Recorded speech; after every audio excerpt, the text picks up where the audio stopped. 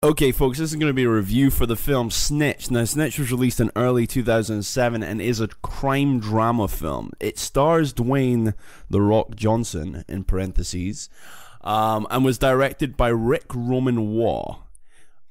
So, I'll give you a short synopsis. Dwayne Johnson's character is the owner of a construction company. His son is arrested for drug trafficking, a sentence which can carry up to 30 years in prison.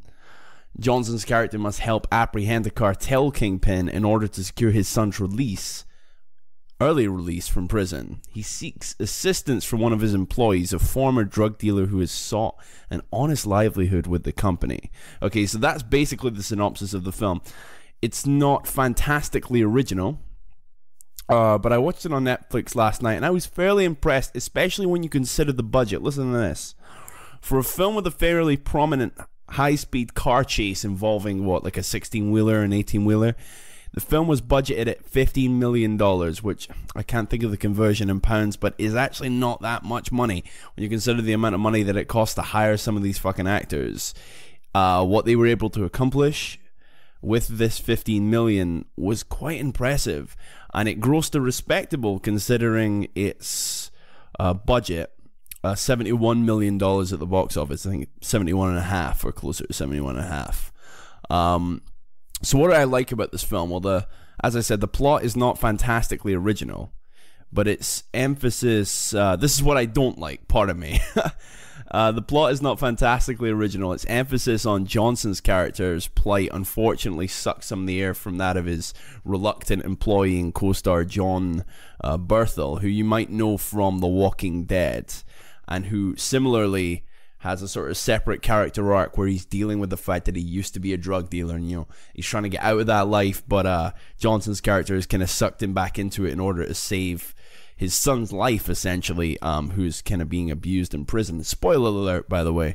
Dwayne Johnson was clearly a heavy selling point for the film as well, although the value delivered by him on screen was somewhat lessened by a lack of action sequences, So you hire Dwayne "The Rock" Johnson, you expect certain things from Dwayne "The Rock" Johnson, and I think maybe one of the biggest selling points of the film, driving some of those audiences to the cinemas, probably wasn't made good on, which I can understand why some people would have found that disheartening. So what did I like about the film? I like to start with the cons and then move on to the pros. What do I like about the film? Well, the film achieves a great deal, as I said, with its budget, especially considering the fact that its climax features a prominent chase scene, which, as I said, involves either a 16-wheeler or an 18-wheeler. My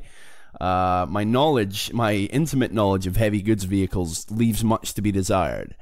The film does a good job of leaving the political contentiousness surrounding America's drug policies to the politicians, and simply makes the point that the sentencing of offenders is too blanket, because essentially his son is 18 years old, has picked up some pills, and it's this sort of arbitrary legal system where it's, you've got to rat someone out, and as a result of that, his father has to then go after the cartels to try and get an airtight case and arrest.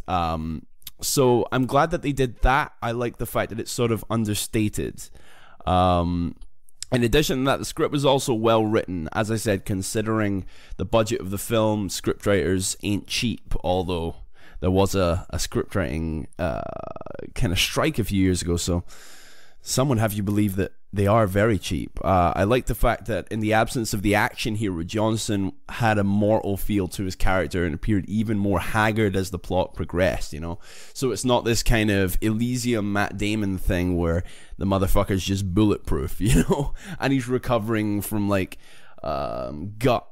gut stabbings, someone's taking and jibbing him in the gut, and or in the leg. I mean, at one point Johnson's character gets shot in the leg, but it's right at the end of the film, and you can essentially imagine him recovering in hospital, but up until then his injuries are not substantial enough for him to just instantly recover, which is what we don't want to see from an almost mortal wound, or at least a very serious wound, which is quite common with action heroes. So overall, the film is solid, if a little underdeveloped in places. The amount of value delivered by its meager budget, not to mention the cost of Johnson. You have to remember they have individual hiring costs per actor, and Johnson, I don't suppose he's cheap. I mean, would you call him a B actor probably at this point? And a reputable cast. I must say, cast performed very well, is impressive. Check it out on Netflix and tell me what you think. I'll see you later on. Bye-bye.